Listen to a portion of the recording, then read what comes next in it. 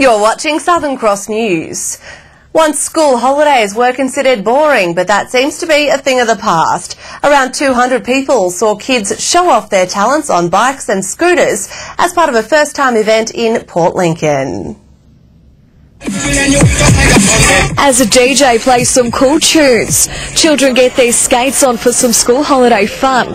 From boys on skateboards to others who prefer pedal power, there was no better place to be. When we came here for a site visit first thing this morning, there were already kids here getting ready. People lined the bowl to see scooter riders show off their moves as part of the 4-hour-long event. And they were absolutely terrified to start with, and then our coaches warmed them up and got them to drop in, taught them a few tricks. Encouraging children to enjoy sport is just one way to combat obesity.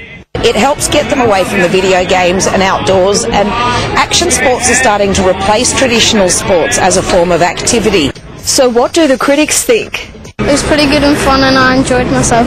Well, I thought it was pretty fun because there was lots of stuff to do, and there was jams and stuff, and this doesn't really happen that often, so yeah, it was pretty fun. Everyone gets to come together and catch up with their friends.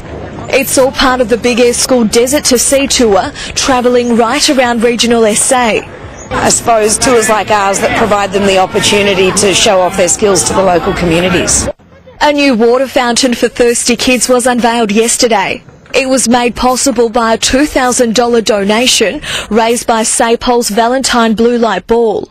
Sofi Lawson, Southern Cross News.